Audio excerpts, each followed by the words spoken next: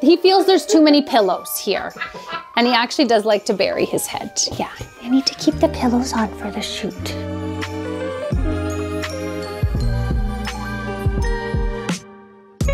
Hey guys, welcome to my home. So happy to give you a little tour of my home and how things have transpired over the years since we purchased this place 15 years ago.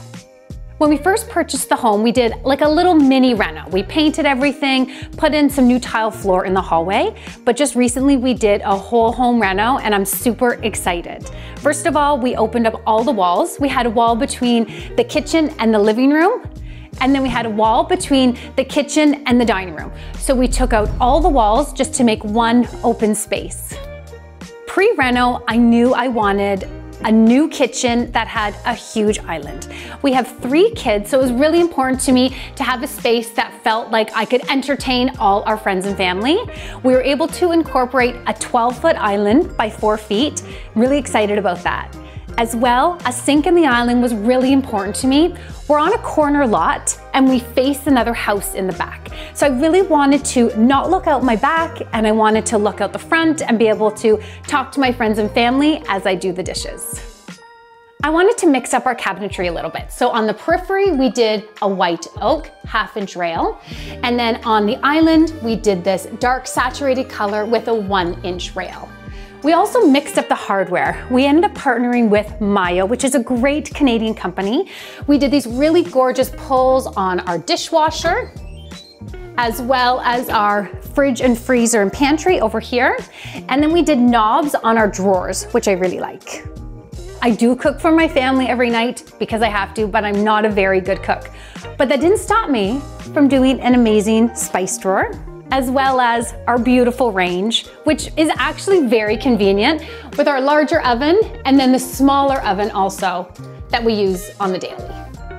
We also added this lac color in this custom hutch. It's maybe my favorite part of the kitchen. It's kind of my entertaining area. So these are all our dishes when we're having friends and family over, and then extra like bowls and plates and charcuterie trays and stuff like that. So we don't use this daily, but it houses a whole bunch of stuff and kind of gets it out of the way and looks beautiful. On the shelves, I like to do important things that are just really special to you and to your family. So for us, this beautiful glassware is from Finland. My family is from Finland, and it's just this beautiful texture, which I love. As well, this is from my mother-in-law. She gave me this beautiful vessel. This exact ivy was in her wedding bouquet 48 years ago, so it's super special to me.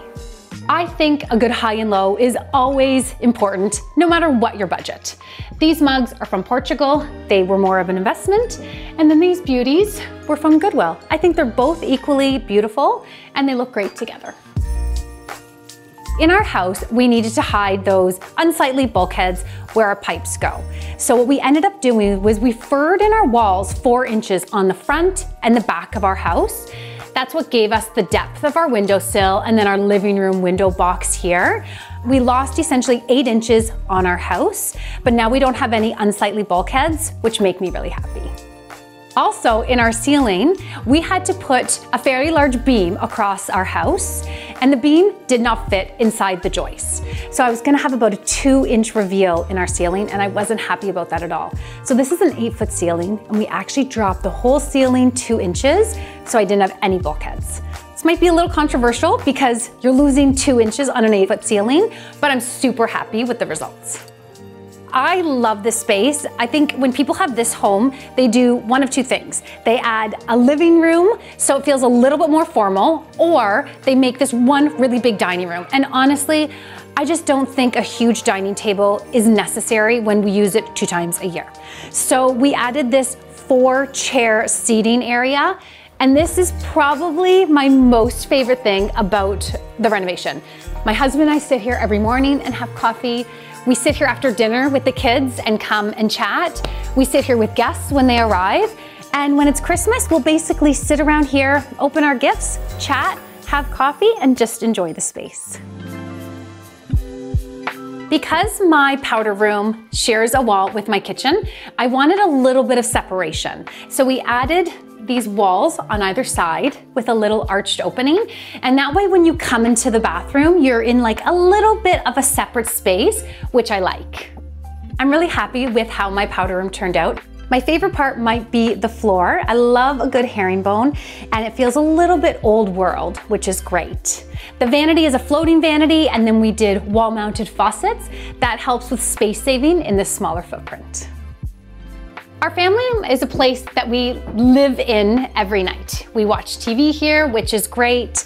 It's just a super casual space, but it's very welcoming. One of the biggest things we did is vault this ceiling. This house has 8-foot ceilings, so we were really excited that we were able to vault this a little bit. We added the beam, the rafters, and shiplap.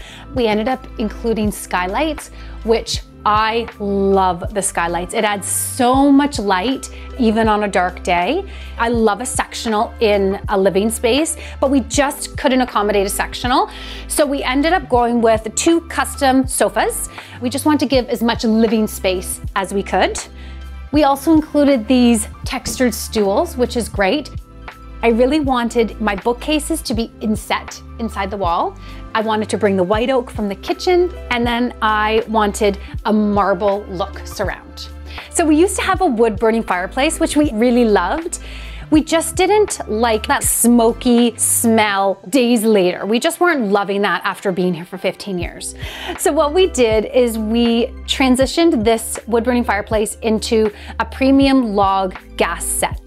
We ended up going with a porcelain product, highly heat resistant, which is really great. And because we brought the wall in to accommodate the recessed bookcases, we were able to bring this fireplace out and have this like grand reveal back, which I feel makes this fireplace look really important.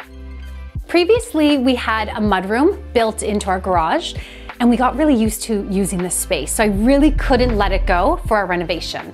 I'm really excited about this space because this functions as a pantry, as well as I wanted a broom closet and then a closet to hide all the kids' coats and shoes and boots as they come in and out of the garage when they access the home. When we bought this house 15 years ago, we were really only gonna stay here for a few years. But we fell in love with the neighborhood. We fell in love with all the people on the street. So 15 years later, we're still here. I'm really proud of our renovation because I feel like this house is a good testament to how you don't have to have a really large footprint in order to have great design. Our house is 2,000 square feet. We still got everything we wanted, and I'm so happy with how it turned out.